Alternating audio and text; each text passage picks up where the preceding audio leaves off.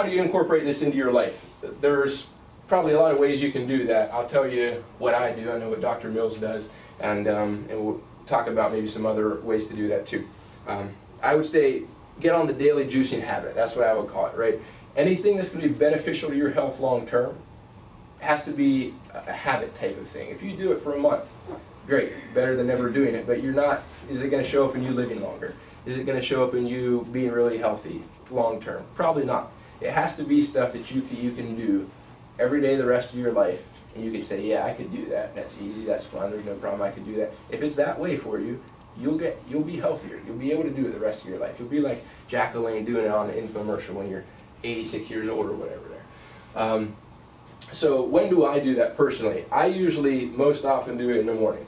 So I wake up, and these days, even if a lot of times I don't actually eat a full meal of solid food. A lot of times I'll actually kind of replace a meal with juice. I didn't always do that. I've done that a lot more recently. That's one way to do it. You have a certain time of day, your breakfast, your whatever, and you juice, and you make that a habit that you do every day. So that second point there, you can drink juice instead of a meal, so you can use it kind of like a meal replacement. Maybe people have done shakes or powders or smoothies or things before. You can use it like that. And we'll talk about how much you need to do to actually be able to do that and quell your appetite and get enough and all that type of stuff.